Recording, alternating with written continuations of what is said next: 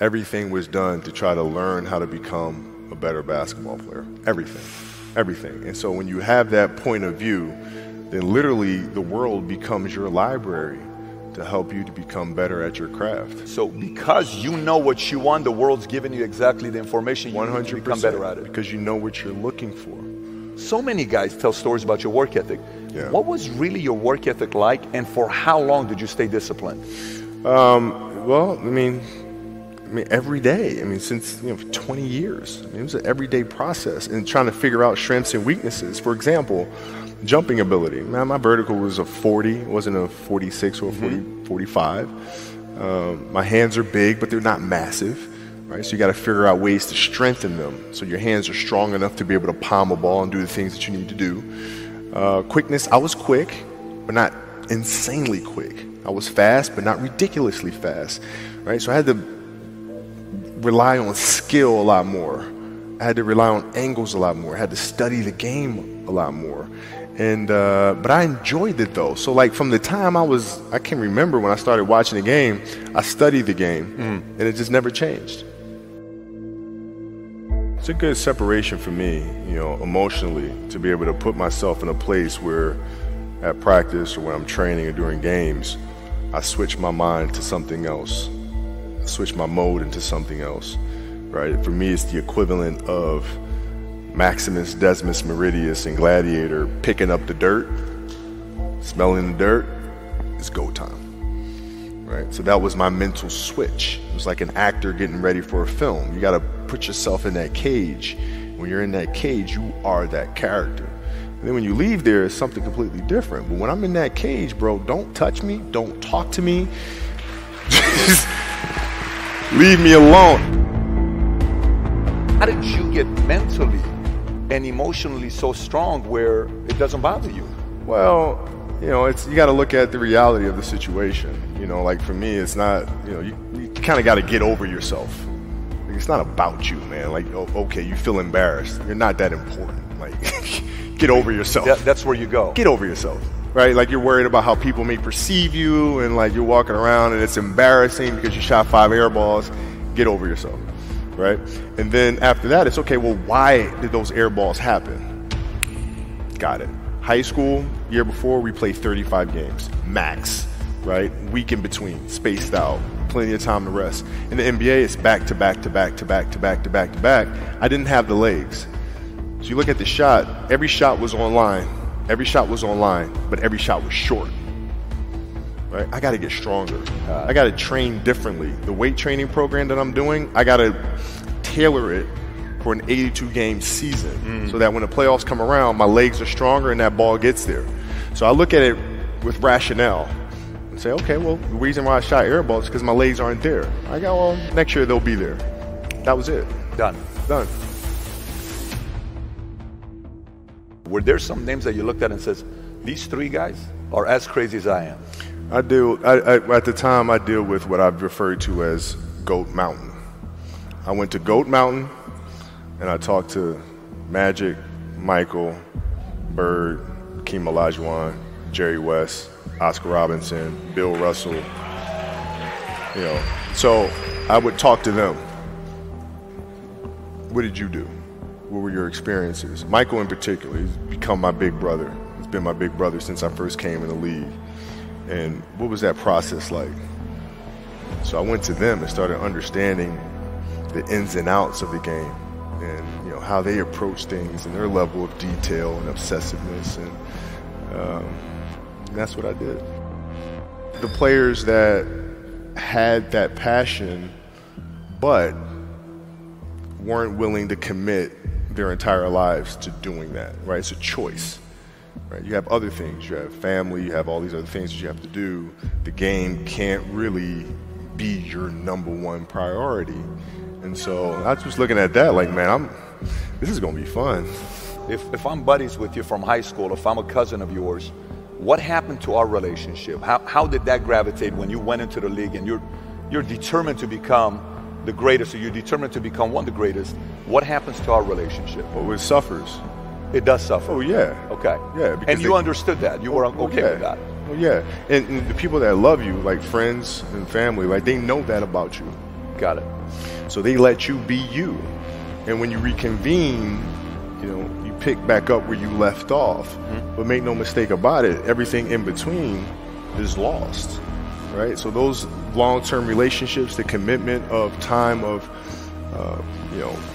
taking vacation. Like I see a lot of players take vacations with other players that are close friends. And they'll just take vacations just to take vacations, or just hang out just to hang out. Like I never did that. Why not though? Why didn't you do that?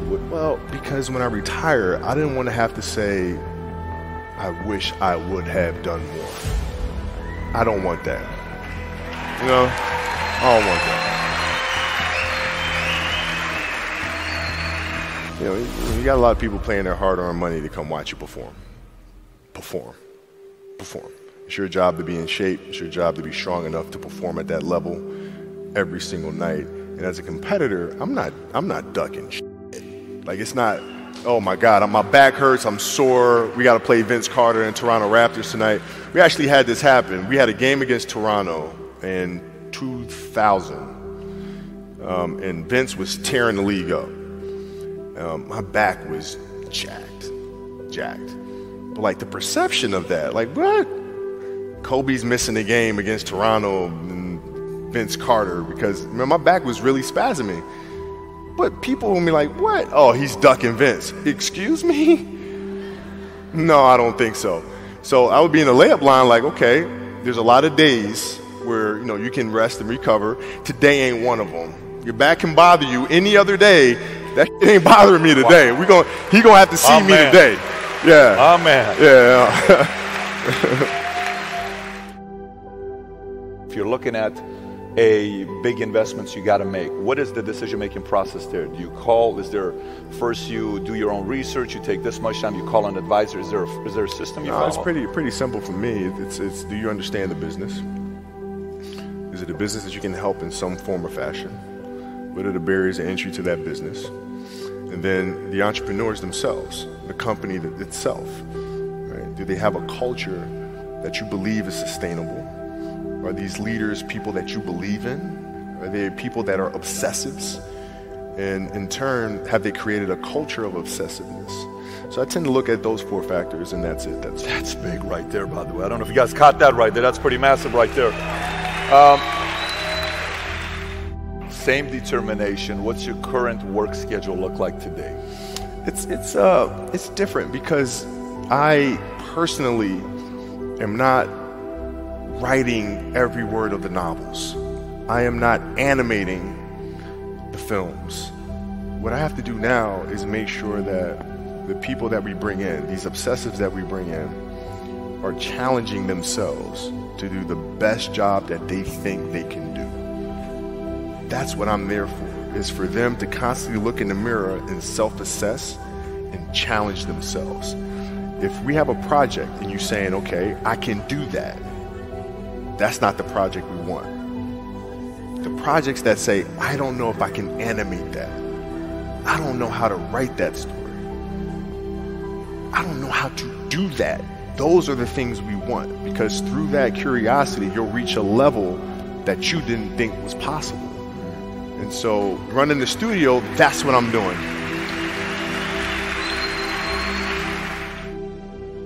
You're playing against the Golden State Warriors. Score is 107-109. You guys are close to getting into the playoffs. You know exactly what happens in the game. You go up, you're about to take your shot, and then all of a sudden, boom, Achilles happens, right? He went and hit the free throws, and then you walked off the stage. Yeah. You got the surgery done. I went in the trainer's room, my kids are in there, and they're looking at you and stuff, and I'm looking at them, and I'm like, it's all right, Dad's gonna be all right. It'll be fine. It'll be all right. It'll be all right. It'll be all right. As a parent, you gotta set the example. You gotta set the example. This is another obstacle. This obstacle cannot define me. It's not gonna cripple me. It's not gonna be responsible for me stepping away for the game that I love. I'm gonna step away on my own terms. And that's when the decision was made that, you know what? I'm doing it. I'm doing it. You're a freaking beast, man. Hey.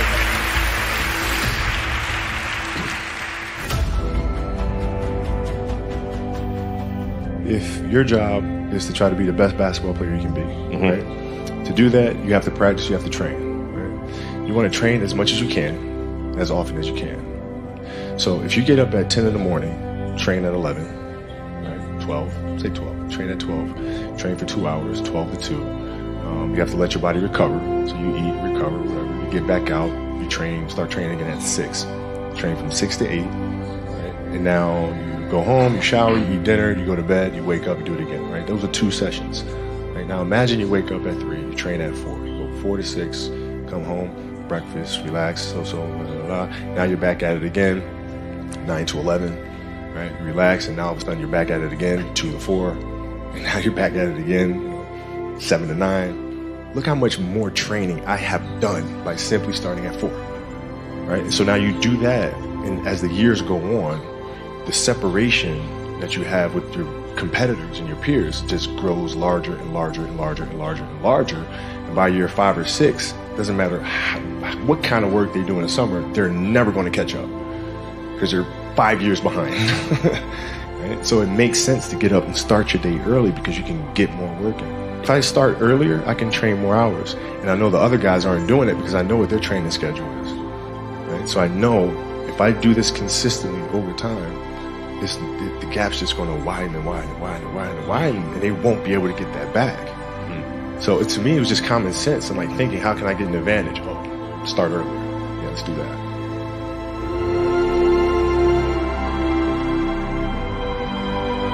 How do you develop that, or where do you learn that from? Well, I think it's just it's just a matter of what's important to you.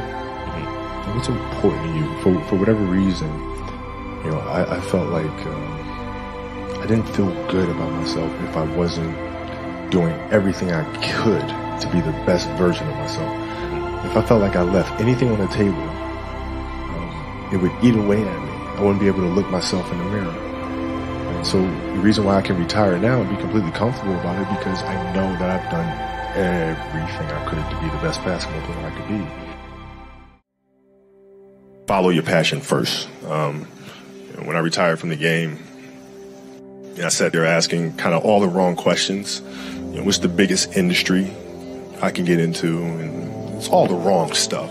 And you got to sit there and ask yourself, okay, what am I truly passionate about? What do I enjoy doing?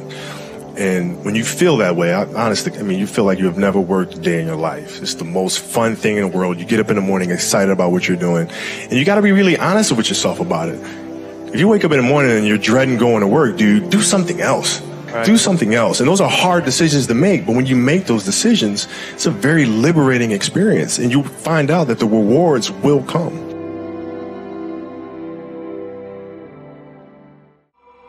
This has been absolutely beautiful, you guys. I can't believe it's come to an end. You guys will always be in my heart. And what can I say? Mamba out.